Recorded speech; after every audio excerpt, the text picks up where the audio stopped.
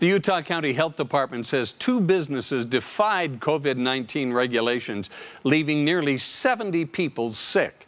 But as we have reported, the health department will not reveal which businesses are involved. And a lot of people would like to know those businesses. They've denied Fox 13's public records request, however, for the names of the businesses. Now, Sydney Glenn has a look at how health departments all around the state are handling the release of locations of COVID-19 outbreaks. First Amendment and media attorney Michael O'Brien says Fox 13's public records request for the names of 2 Utah County businesses who violated health orders, told employees to come to work even after testing positive for the virus, and to ignore quarantine guidelines should not have been denied. We routinely identify restaurants, for example, that violate health codes. We routinely identify businesses that violate OSHA codes. If an employee gets injured at work or is killed at work in an industrial accident, those companies are identified. Yet, our grandma request was denied. The Utah County Health Department saying in part, all information is strictly confidential under Utah Code 26-6-27. It went on to list several other Utah statutes.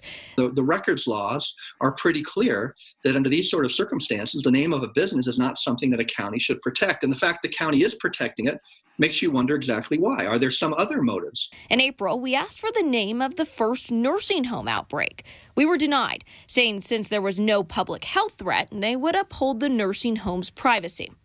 We confirmed Pine Creek Nursing and Rehab Center as the location on our own. But again, this reasoning of no public threat, which O'Brien doesn't buy. And I don't know how a business could be so isolated from the public that there wouldn't be legitimate public concern about a business being a COVID hotspot. The only time so far we've seen the name of a business that the general public would not come in contact with where an outbreak has been confirmed is by the Morgan Weber Health Department, where a spokesperson says they confirmed the name after the reporter had already figured out it was Heritage Park Healthcare and Rehabilitation Services.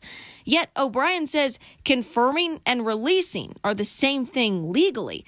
So why isn't everyone looking at the law the same way? The general trend is to apply our public records laws in the middle of a pandemic the same way we apply them any other time.